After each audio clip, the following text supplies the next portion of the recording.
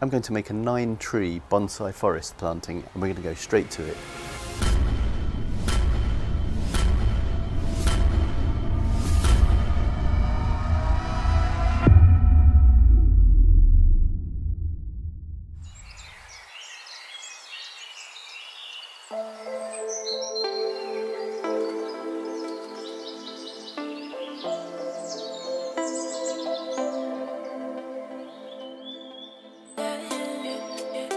Hi and welcome to Blue Sky Bonsai. My name's Dave and in this video I'm going to use these 9 ginkgo bilobas to make a forest planting.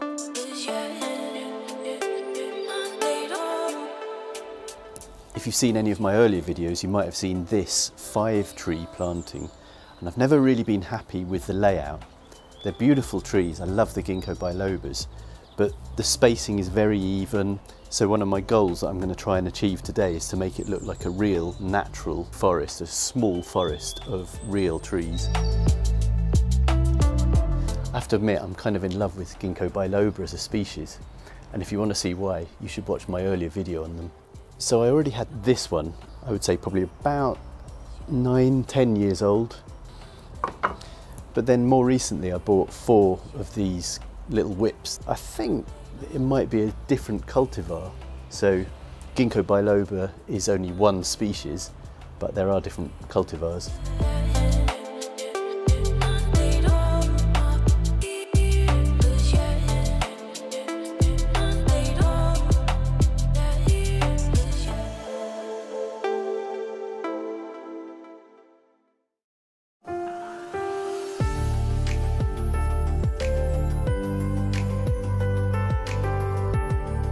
So it's time for some whiteboard action, and I wanted to show you a bit of my thought process while I'm planning this ginkgo forest.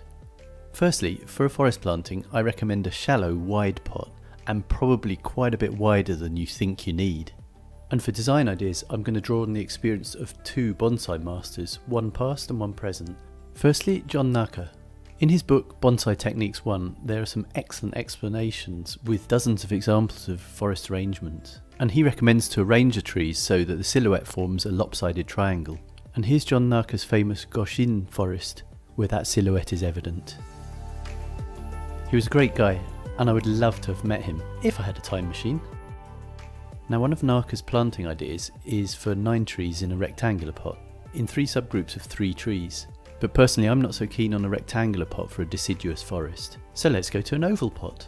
One suggestion of Naka is to plant the trees in a kind of spiral fashion, and in 2 main groups so you can see a clear path between them. I quite like that, we'll keep it in mind. And now we're going to move to a present bonsai master, and one that I have met, and I can tell you he's a very generous and lovely guy. Peter Chan in his book Bonsai Masterclass recommends this arrangement for 9 trees in an oval pot. I do like this design, and it allows you to add more trees to the back of the planting in the future if you want.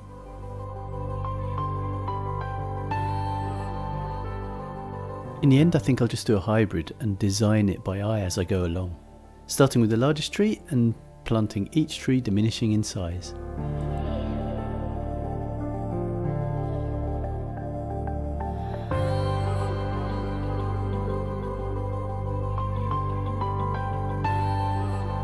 So one thing to consider about the ginkgo is that they are not really good at taking very severe root pruning, so you have to be careful with the root pruning.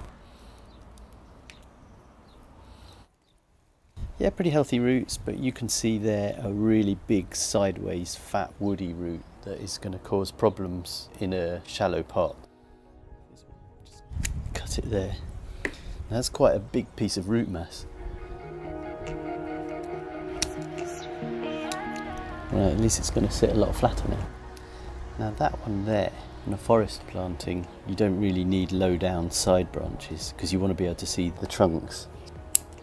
And we'll leave the rest to help grow the roots out. And now it's time to unpot these 5 trees and see how they're doing inside. So take the moss off and store that. There's a lovely smell of moss as you're taking it off.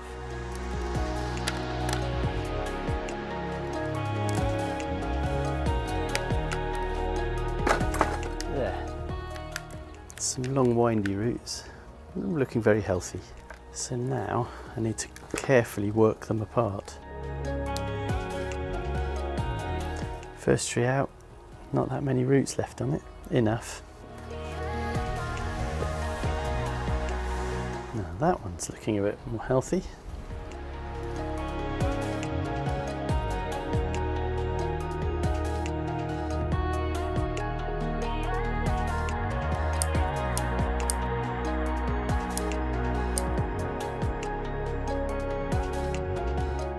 So I've got my 9 ginkgos all root pruned and ready to pot up. I got this beautiful pot. It's glazed blue, which I think looks really good for ginkgos. It's big enough for 9 tree planting. So I'm just going to finish putting the wires in ready. I might have overdone the wiring, but actually it gets very windy here, so it's better to overdo it. Let's fast forward. What I've noticed is that there are actually 2 different shades of blue here. If I turn it round, there's a lighter blue that side and a deeper blue this side, and I really like that. It means if I get bored of the deeper blue or the lighter blue, then I can repot and turn it round the next year. I think I like the deeper blue, so I'm going to call that the front of the pot. This is just 100% Akadama, and because this is a pretty shallow pot, you can see in my video about shallow versus deep pots, it will retain the water pretty well even in the hot Madrid sun. I'm going to pile it up a little bit more on this side.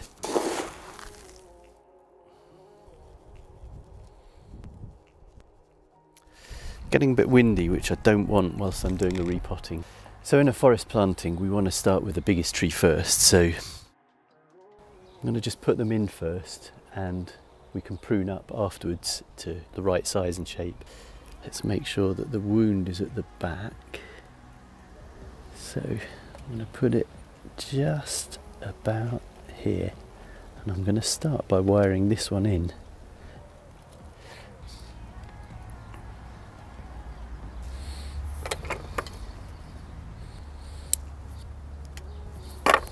So there you go, first one in place. Let's see how that's looking from the front. Pretty good. Now let's find the second biggest tree.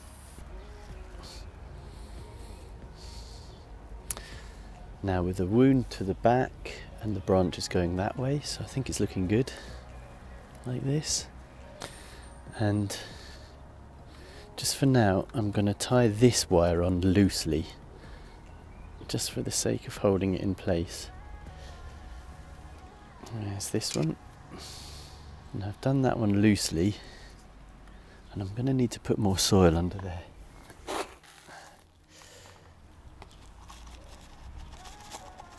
There, that's good.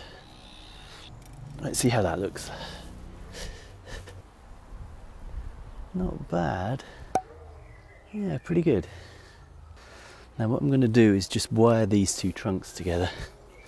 Should be thick enough just to hold them in place. Easy to remove in a few months' time. There, that's good.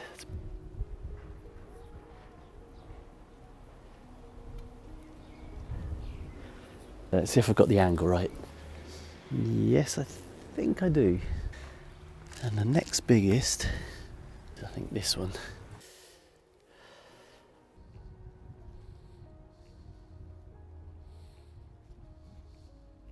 See how that looks.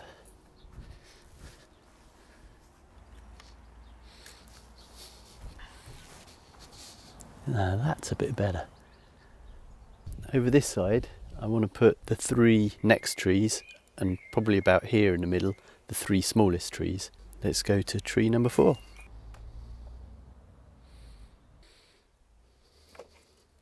See how that looks. Bit better. Now we're going to put 2 trees behind it.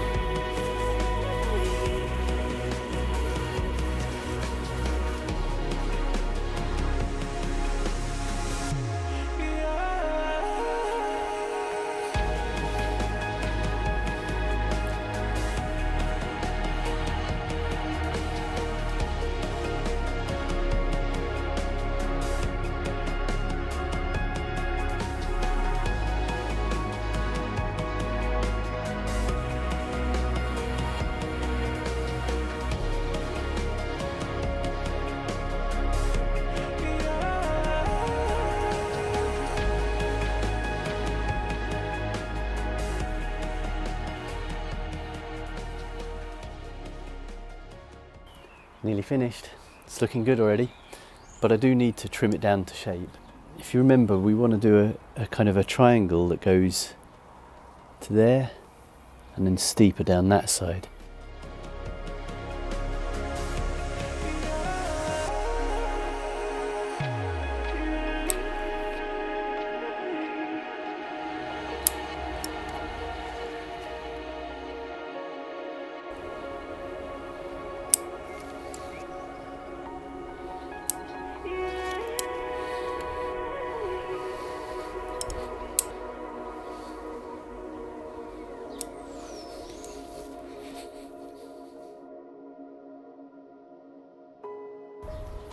And this one has got to come off, so we keep the triangle coming down much more steeply on this side.